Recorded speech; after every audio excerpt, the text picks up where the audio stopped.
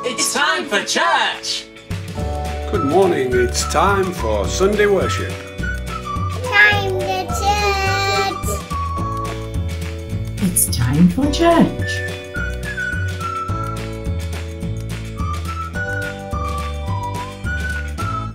It's time for church!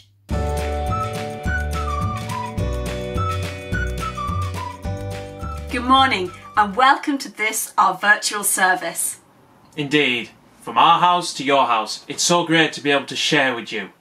For those of you who don't know us, my name's Esther and this is David, and we are from St Nicholas Church in Flimby. We're joined this morning by Chris Ashcroft, who's giving us our message, and by Alison Wells, who's leading us in our prayers today.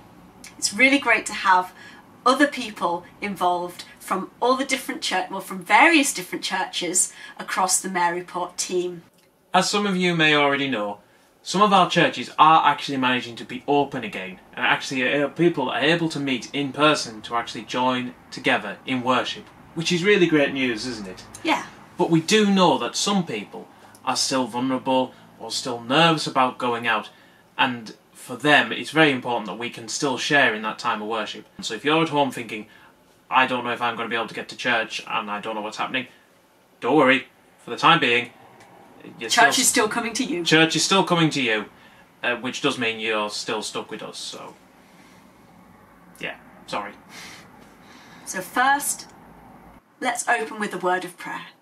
Let's pray. God of our days and years, we set this time apart for you. Form us in the likeness of Christ, so that our lives may glorify you. Amen. Amen. And we're now going to sing our first song.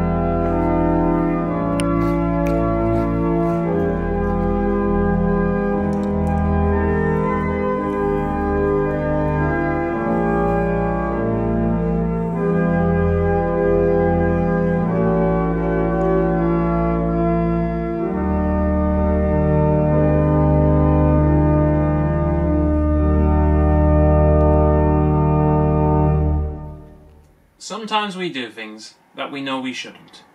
So let us just take some time now to come to God and say sorry for all those things. So let us join together to pray to the Lord our God and say to him, Father, we have sinned against heaven and against you. We are not worthy to be called your children. We turn to you again. Have mercy on us. Bring us back to yourself, as those who were once dead, but now have life through Christ our Lord. Amen. May God, who loved the world so much that he sent his Son to be our Saviour, forgive us our sins and make us holy to serve him in the world through Jesus Christ our Lord. Amen. And now, some words of praise. Let's join together and say these. Goodness is stronger than evil. Love is stronger than hate. Light is stronger than darkness. Life is stronger than death. Victory is ours through the one who loved us.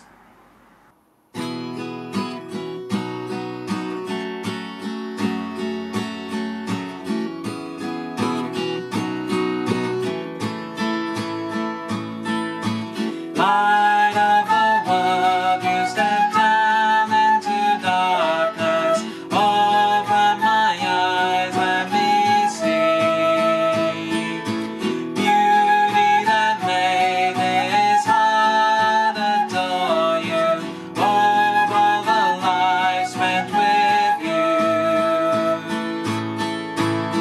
So here I am to worship, here I am to bow down, here I am to say that you're my God, and you're altogether lovely, altogether worthy, altogether wonderful to me.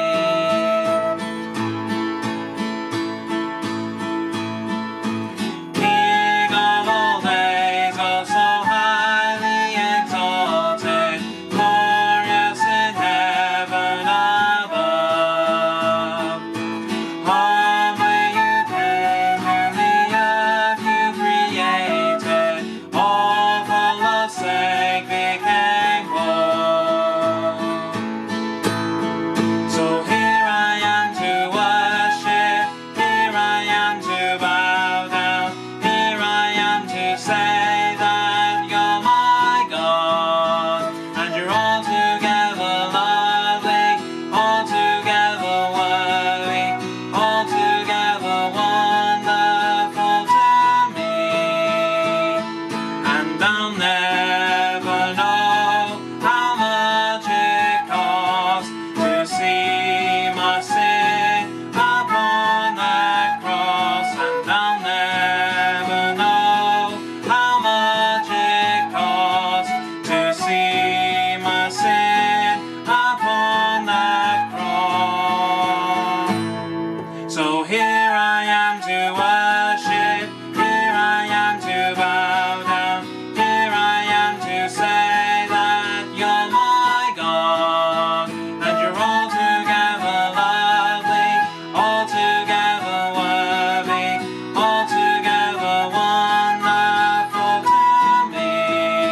So here I am to worship, here I am to bow down, here I am to say that you're my God, and you're altogether lovely, altogether worthy, altogether wonderful to me.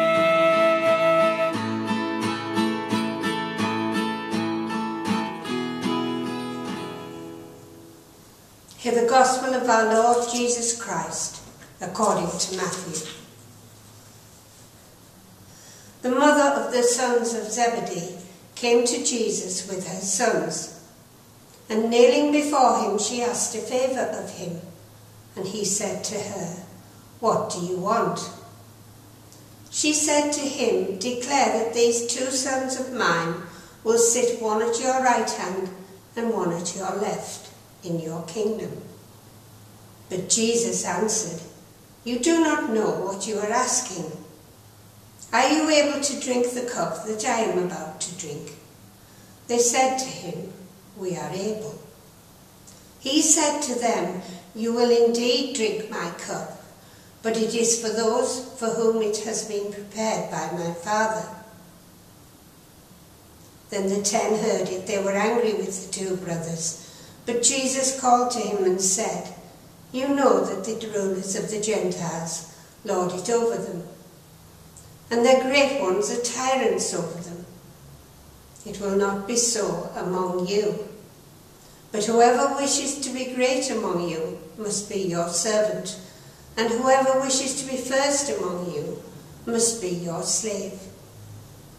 Just as the Son of Man came to be not to be served, but to serve, and to give his life a ransom for many."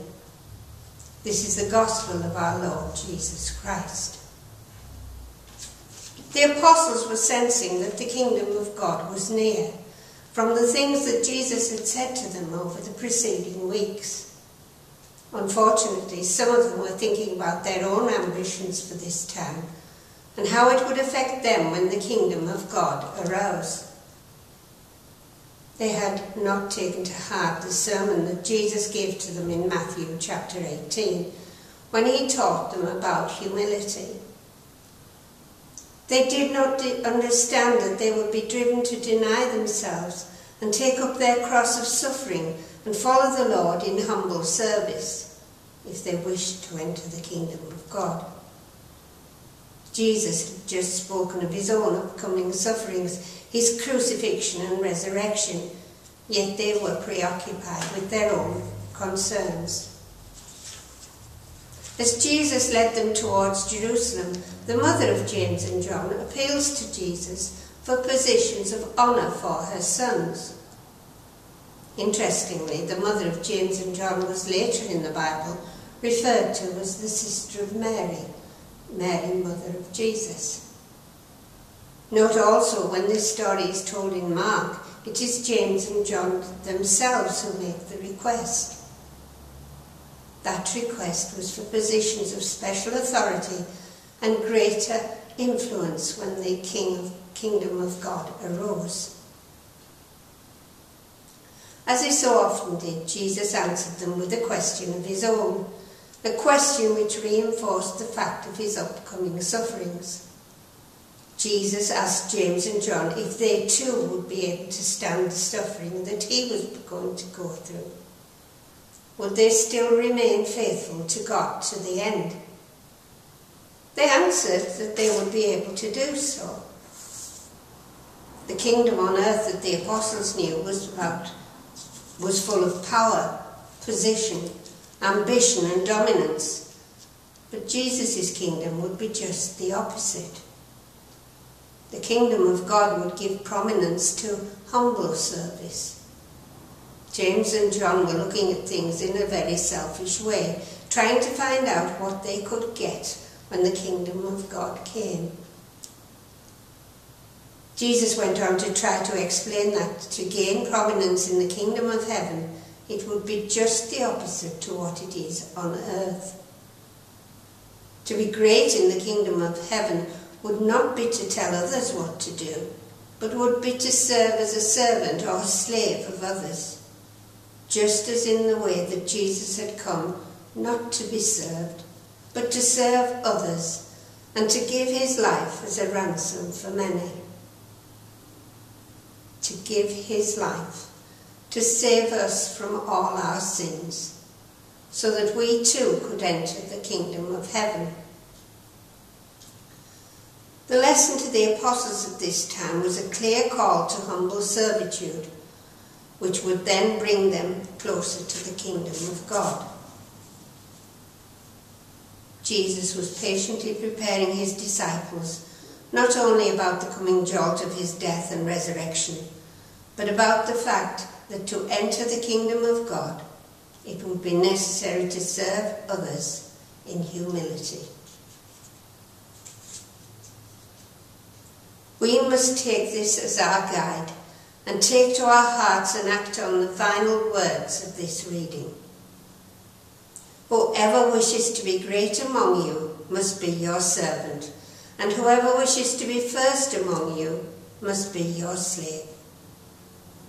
Just as the Son of Man came not to be served, but to serve, and to give his life as a ransom for many.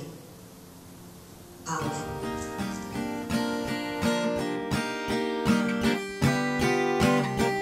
From heaven you came, helpless babe, entered our world, your glory veiled, not to be served, but to serve, and give your life that we might live. This is our God, the Son and King. He calls us now to follow him, to bring our lives as a daily offering, our worship to the servant King. There in the garden of tears, my heavy load he chose to bear. His heart with sorrow was full. Yet not my will, but yours, he said. This is our God, the servant King. He calls us now to follow him, to bring our lives as a daily offering, our worship to the servant King. Come see his hands and his feet, the scars that speak of sacrifice, hands that flung stars into space, to cruel nails surrender. This is our God, the servant King. He calls us now to follow him, to bring our lives as a daily offering, our worship to the servant King. So let us learn how to serve, and in our lives enfold him, each other's needs to prefer. For it is Christ we're serving. This is our God, the servant King. He calls us now to follow him, to bring our lives as a daily offering, our worship to the servant King.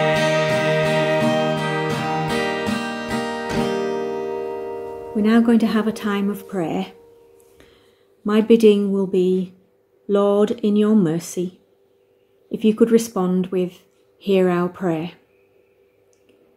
Lord, in your mercy, hear our prayer. Let us pray for the church and for the world, and let us thank God for his goodness. Almighty God, our Heavenly Father, you promised through your Son, Jesus Christ, to hear us when we pray in faith. We pray for the church today, buildings reopening gradually in these strange times. We thank you that we can meet together again with our church friends and praise you together at last. Help us to accept and treasure the new ways of worship, even if it is not yet all that we would like it to be. Thank you for the hard work of clergy and wardens that have made the reopening of church buildings possible. Just as importantly, we thank you for the new ways we have come to share worship, such as this online service, that allows those isolated at home to feel part of our church family.